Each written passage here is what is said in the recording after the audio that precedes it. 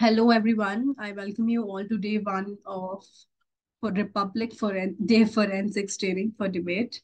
Um, so before we start with what is going to be taught today, I want to give you a gist of what Indian Debating League is. Indian Debating League is India's biggest public speaking and debating tournament. We train debaters. So till now, we have trained around 69,500 plus debaters. We have participated and organized more than 115 debating tournaments. This data keeps getting bigger every tournament, which means this tournament is also adding to the data itself. You're part of this data, so you should also be very proud. But what Indian Debating League does, is also organizing tournament with the biggest one, which is Indian Debating League every year, which is similar to IPL, like Indian Premier League, where we make state teams, but for debates, and you go against different states, and whichever state wins the entire tournament becomes the winning state of Indian Debating League. So this is what happens every year. And the reason as to why this is very important is because it creates values of integrity, nationalism, also team unity, and so on and so forth. But also we see small kids actually taking so much interest in representing their own state. The one that you can see on screen is Team Maharashtra Junior category in 2019. This one is Harish Natarajan. I really wish that you all get to see him someday. But in general, just go and Google him.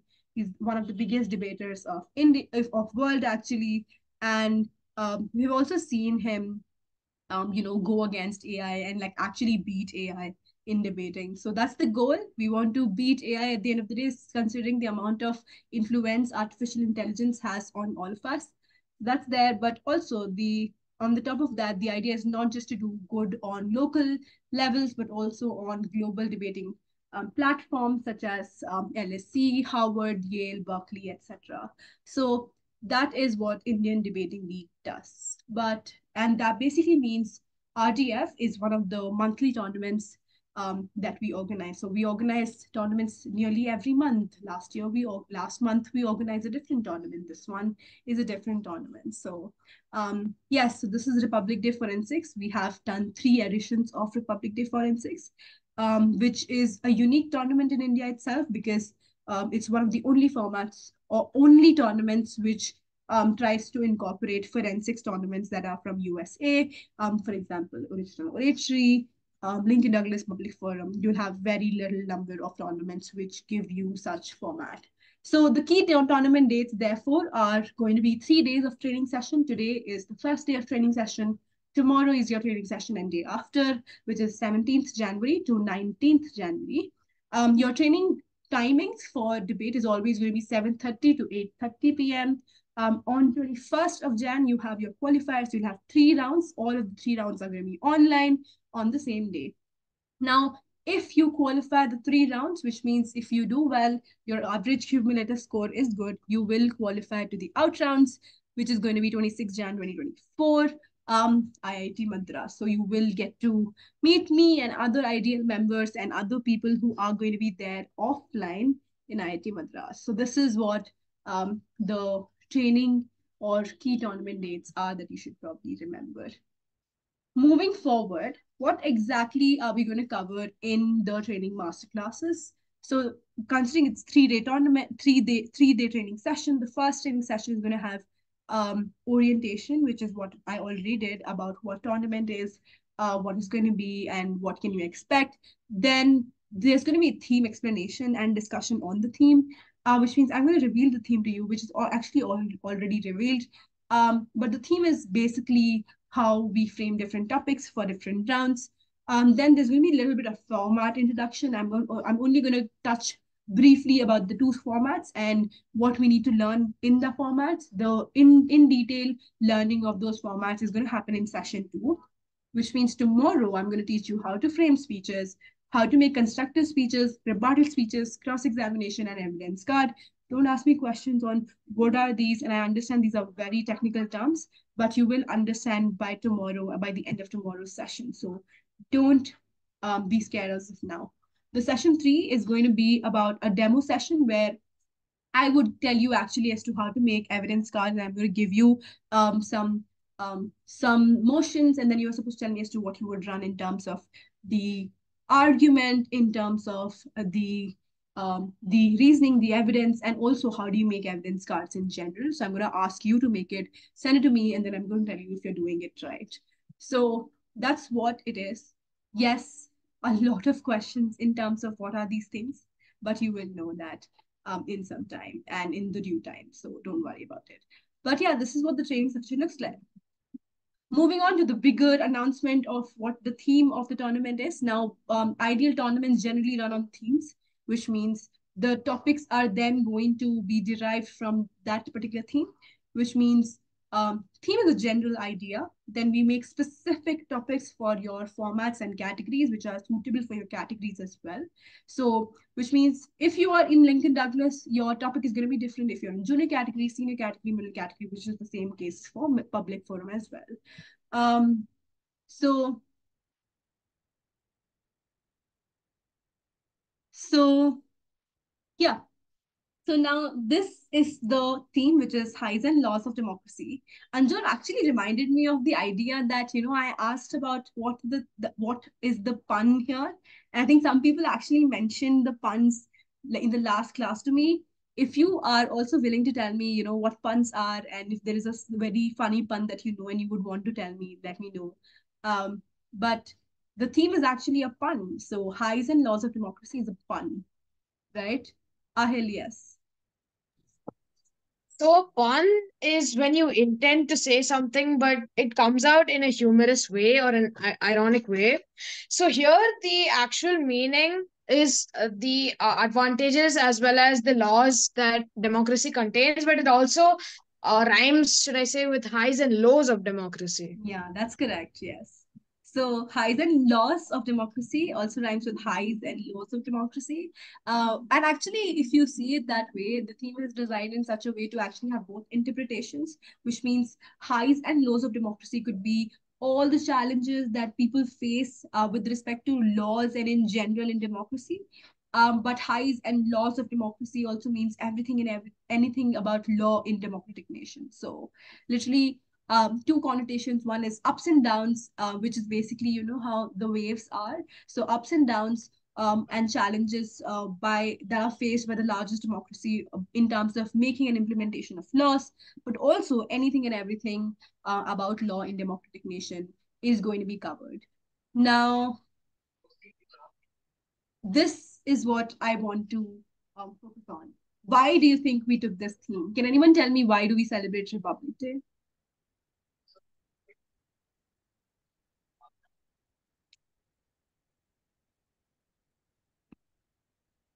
I will ask people who have not actually answered till now. Uh, Aditya.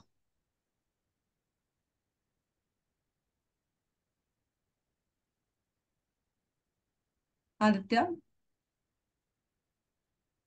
Okay, Lavanya. Ma'am, Republic is celebrated because the Constitution of India was made. Was The Constitution of India was made. was made or something else? Adya. It was when the Constitution of India was put into force. Yes. So there's a difference between when Constitution was made and when Constitution was put into force, which is why the next question I ask is when was Constitution made? Anaga knows it now. Wait, somebody who did not answer. Let's see. Let's see. Yeah, okay, Saket, go on.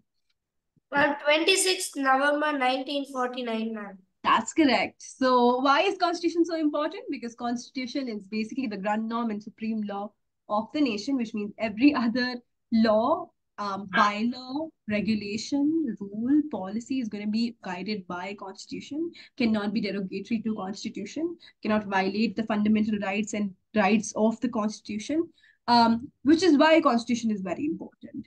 But secondly, I think we also want people to recognize the sense of law and the importance of law in democratic nation, the way how different criminal justice systems are made, the way how different policies, rights, legal theories, duties exist in the society. We want you all to know about all of them and be aware about all of them, which is why this is the incentive for you to learn. This is the incentive for you to research, because I don't think there's an age for you to learn law per se. Obviously, there's different ways how you can actually incorporate it in your studies. But yeah, I think what better way than debating itself. So this is the theme, highs and laws of democracy, and your topics are going to be released tomorrow. So yeah, this is what is the theme. Are there any specific questions on the theme then? Okay, no questions. Moving forward. So what is Lincoln Douglas? We'll start with Lincoln Douglas and then we'll move forward with public forum. So Lincoln Douglas is a debate before that. Can anyone tell me what are the two names that are associated with Lincoln Douglas? I think Lincoln you would all know. So hint is it's American format. So who do you think? Which great personality do you think is Lincoln? From Abraham Anaga? Lincoln. Yeah, it is Abraham Lincoln. Then Douglas. I think Douglas is the difficult one. Ma'am, I know, ma'am. Yeah, Anju, you don't answer because you already know. Anaga. I'm not sure. Stephen Douglas, I think. Yeah, that's Stephen Douglas. Yes, so there were a couple of series of debates between both of them, and which is why the entire format of one versus one debate came into picture. Obviously, we made it more structurized, which is why it's a little different from what happens in Senate. So it's one versus one competitive debate, which is very research-based, value-based. You try to give your arguments based on logic, evidence, values, etc. But the idea is there are a couple of things that you need to do in Lincoln Douglas, which is also very similar to public forum, to be very honest. For example, you're supposed to give a positive case as to why your side is better. You're also supposed to give a rebuttal speech, which means you're supposed to list to why opposite side is not good. And then you're going to go ahead with your crossfire, which is also known as cross-examination, because in this one, you're basically asking, there's one person asking the question and the other person is just responding to you. So you have multiple ideas here. So you would basically first present your speech, then there's going to be a rebuttal, and then there's going to be a rebuttal too. But I'm going to give you the structure in the next slide. So the two teams that are here is affirmative and negative. Affirmative supports the motion, negative opposes the motion.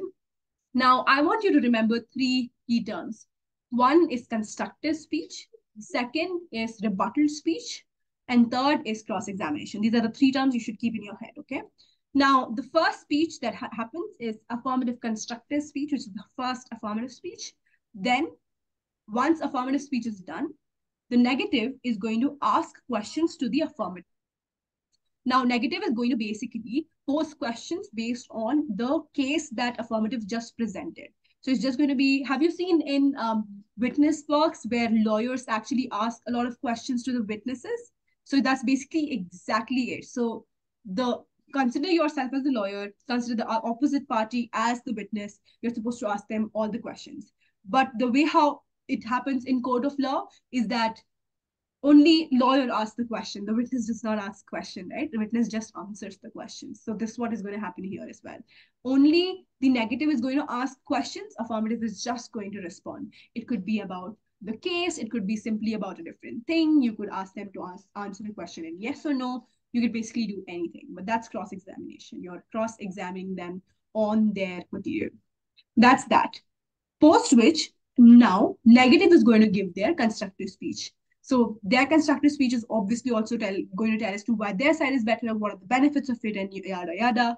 Post which, now affirmative gets the chance to actually cross-examine the negative. So it's going to be reverse roles. Now the affirmative becomes the lawyer, the negative becomes the witness, and then negative only answers the question, affirmative only asks the questions. So remember, the difference here is that cross-examination is only a one-way process, which means only one person is asking a question and then the other person is responding. In the first cross-examination, affirmative response. In the second cross-examination, negative response. So after negative is done responding, you have your first set of both constructive speech is over and also cross-examination over. That's the only time your cross-examination is going to happen. Only one time a cross-examination, no more cross-examination. Followed by rebuttal speeches. Firstly, there's going to be affirmative rebuttal speech. Post which there's going to be negative rebuttal speech, and then there's going to be affirmative rebuttal speech too. So there are two rebuttal speeches given to affirmative and only one rebuttal speech given to negative. Now, the reason as to why affirmative is ending the rebuttal speech is because two reasons. One, the speech time split between the affirmative speeches is smaller. So affirmative speeches are considerably smaller amount of time as opposed to the negative speech, which means affirmative gets then another chance to actually fulfill the time criteria. But secondly, affirmative, so there's always all the time the negative gets to respond to the proposition, which means it becomes really unfair to the affirmative to always not get the opportunity to actually respond to a negative as well, which is why affirmative ends the entire debate. So just a rehash, affirmative constructive speech, then cross-examination by negative, negative constructive speech, cross-examination by affirmative, affirmative rebuttal speech, then negative rebuttal speech, and then affirmative rebuttal speech. Is there any question on structure? Because then I'm going to tell you as to what is the speech timing. No. Okay, so this is the speech timing then. If you're in the junior category, which means 3rd to 5th standard, your affirmative constructive speech is going to be for 4 minutes. Negative constructive speech is going to be 5 minutes. Affirmative rebuttal speech is going to be for 2 minutes. Negative rebuttal speech is going to be for 3 minutes. Affirmative rebuttal speech is going to be for 2 minutes. And then any cross-examination for 2 minutes, which means the first cross-examination 2 minutes, the second cross-examination also for 2 minutes.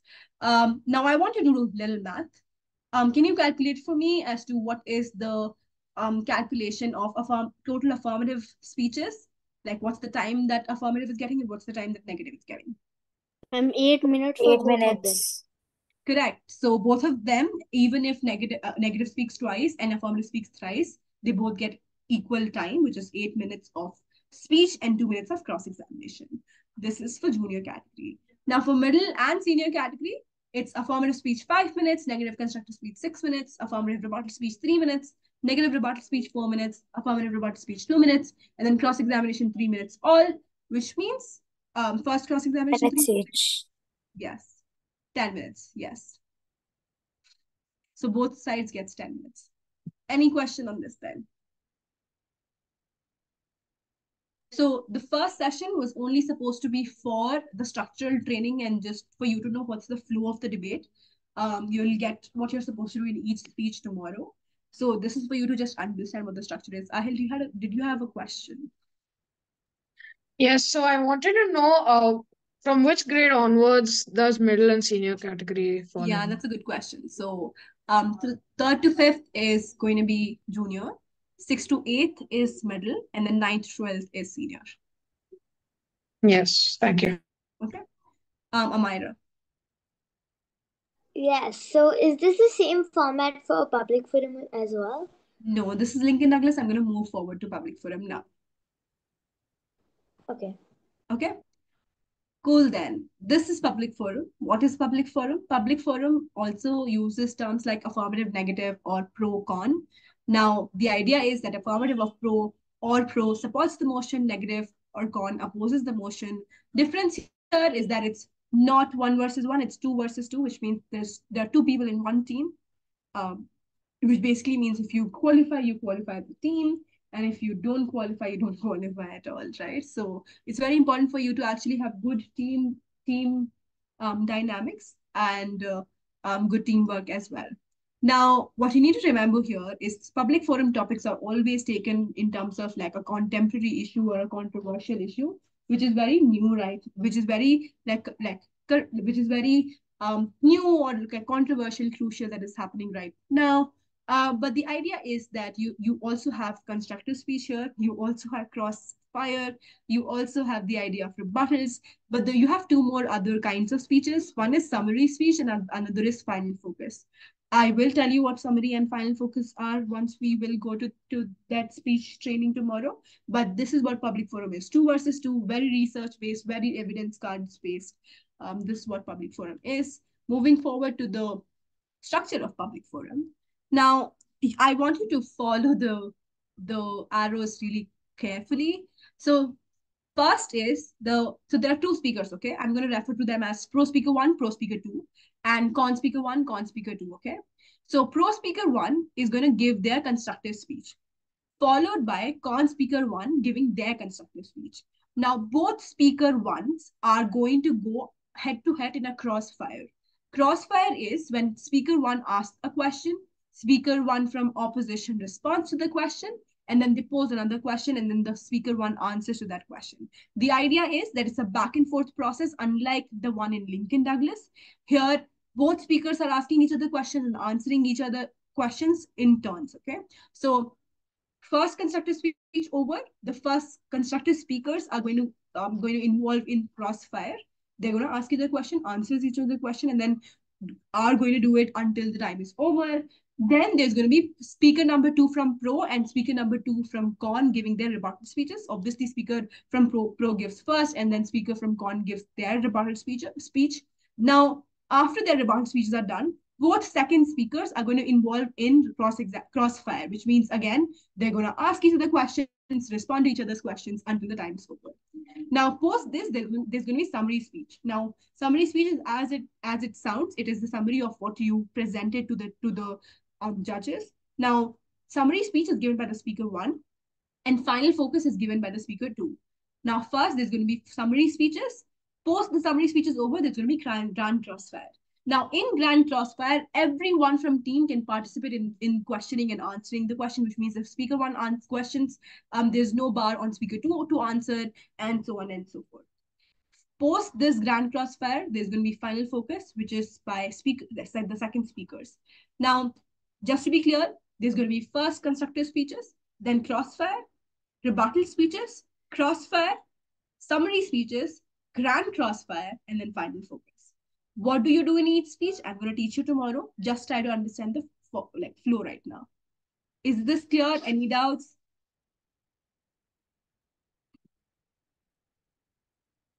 Okay. No, I'll assume that there's no doubt. Moving forward, what are the speech timings then? Your constructive speech and rebuttal speech is for 3 minutes for junior category. Your summary speech and final focus speech is for 1 minute in junior category, and cross-examination is 2 minutes all, which means the first crossfire is 2 minutes, the second crossfire is for 2 minutes, and the third grand crossfire is also for 2 minutes. For middle and senior category, your constructive speech and rebuttal speech is for 4 minutes. Your summary speech is and final focus is for 2 minutes. Cross-examination is for 3 minutes. Obviously, I'm going to send this PDF for you to have active access to it. So, but that's what it is. That's the end of what is the structural training. Now, yes, Nora. Yeah, I was just wondering, which format would kind of be tougher? I don't think any format is more difficult. I would probably say that the only difference between both the formats is team management. If you think your team management is bad, then just don't do public forum. But I would always highly recommend you to participate in public forum, because if you're bad at something, you should probably learn that. Yeah, thank you. Yeah. Amira. Yes. So, in the first speaker, do you have to give any kind of arguments or something, or is it like? Amira, that's a very good question. I'm going to answer that tomorrow, because I'm going to tell you what you're supposed to involve in your constructive speech. Okay, thank you. Gia. I'm sorry, but this is not related to the formats. As I've asked earlier, I am directly into the semi-finals, I believe. So I won't be giving the 21st qualifiers, right? No, wait. What do you mean by you're directly in the? Because okay, so the list I got, it was that I was on position 1 because I won 3 of my matches, like all 3 my Oh, so matches. you've already done 13th match. Yeah. So why are you attending it right now? That means you've qualified. Yeah, that's why I was so confused that you're going all over again. No, yeah. So it's just so we had 2 phases of qualifiers. That the first one was on 13th, the second one was on 21st, based on availability of participants. So Okay. if you've qualified 13th qualifiers, you're directly on 22nd. It's like 6th, you don't have to attend this one. Thank you so much. I was so confused all this time. Thank you. It's Bye. okay. Bye. Yes, Anjur. Ma'am, this is not related to public forum or LinkedIn, Douglas, ma'am. Actually, this is related to SPAR. So, can you tell a bit more about what happens in SPAR? Like, do we have evidence card? Do we have research? Like, all No, the there's things. nothing in SPAR. So it's just you giving your arguments. And it's also like very small. So you just give it's a so on the spot, there are going to be three topics given to you on like proposition and opposition. So for example, I'll give both of you three topics. Proposition strikes the least favorite topic. So for example, there's topic one, topic two, topic three. Proposition does not like topic three. They are going to strike it, which means the only two topics left is topic one and topic two. And then the opposition goes forward and strikes one topic amongst topic one and topic two, whichever they hate. For example, opposition hates topic one, they're going to strike topic one. So the topic that is going to be remaining is going to be debated on. So that's the topic that's going to be debated on. You get 2 minutes of prep time, you give 2 minutes of speech, then there's 2 minutes of crossfire, and then 2 minutes of summary. So that's how. Ma'am, what if we give a claim and then how would we verify a claim given by any of the participants? Yeah, so in SPAR, you're not judged based on your research, it's so purely logic. Oh, so we can't. Ma'am, is SPAR there in the There's debate? It's not that I'm just to feed his curiosity. Oh, okay, ma'am. Ma'am, and also when will be the timings for the debate and the Yeah, so your debates are going to bit? start from 3 o'clock and it's going to end till at 7:30. Ma'am, and for original oratory? Yes, everything same. So what you're going to do, Anagha, if anyone is double entered, what they're going to do is they're going to finish the debate and then come back and then give their speech and then go back to the next debate. Okay, ma'am. Yeah, hectic. Okay, so I want to quickly go over the last few clarifications I wanted to make. Everyone has to attend all 3 rounds.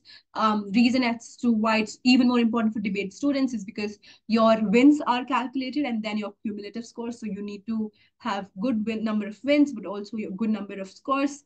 The second one is that you're supposed to obviously have this, you're going to have the same resolution for all 3 rounds.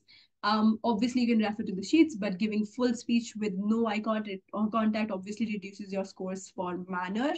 So that's going to be there as well.